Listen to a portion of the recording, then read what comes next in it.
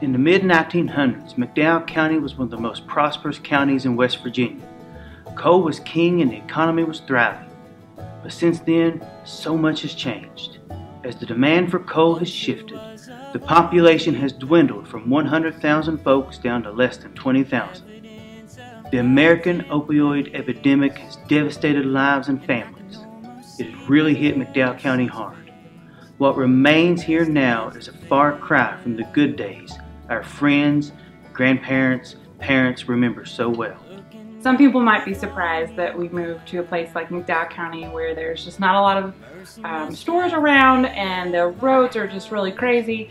But for us, it's just a privilege to be here and be able to work with the amazing kids that are here in McDowell County, because the main goal here is just that everyone would get to hear the gospel, and we're just very passionate that the kids here in McDowell County would know who Jesus is and what he did for them on the cross. Young Life is a long-term local mission to adolescents, and it's how I met Jesus 15 years ago. In my hometown around Pittsburgh, there were local Young Life leaders spending time at my school and in my hometown in order that they could live life and build relationships beside kids like me and to share Jesus along the way. My wife Faith and I met in 2012 when we were in college, and by 2016 we'd enjoyed 4 years together of leading Young Life at a local school as team leaders.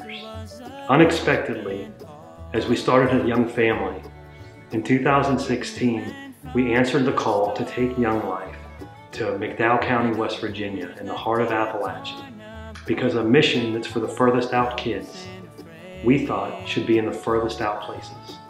We prayed and fundraised, we quit our jobs and sold our home, and we moved our family to a beautiful place in the mountains of West Virginia called McDowell County. But even as ministry grows, we're asking God for more.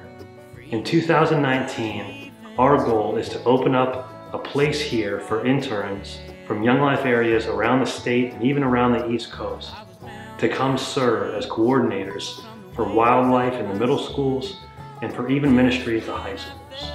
And here is where you come in.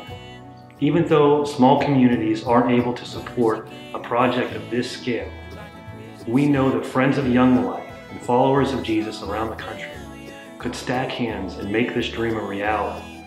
We're looking for folks to help us with funding in order that we can have the supplies here on time for our work crews this year, in order that we can finish this project with excellence, totally ready for the next school year.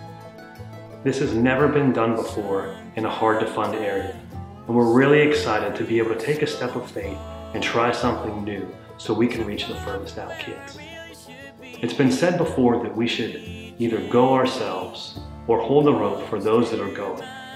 Would you be willing to hold the rope for folks here in McDowell County, for our Young Life leaders that are here working in the schools, for interns that will be coming next year? Would you hold the rope and help fund an incredible opportunity that hasn't been done before? Because one thing never is going to change. Every kid deserves and has the right to hear about Jesus from somebody that loves and cares about them. Like a prisoner set free.